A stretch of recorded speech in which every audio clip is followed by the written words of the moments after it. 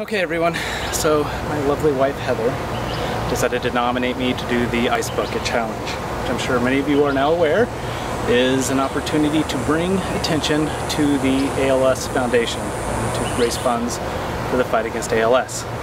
I have decided to accept this challenge, and what this requires is for me to dump a bucket of ice over my head, which I will, I guess at this point, proceed to do.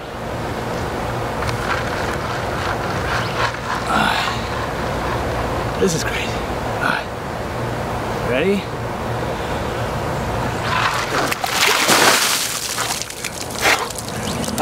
That is cold.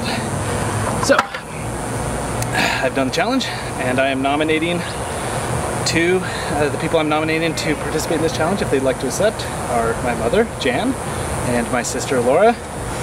If you decide to accept this challenge, your options are to either donate $100 towards ALSA, or dump a bucket of ice water over your head and donate a little less. I believe it's $10 or $25.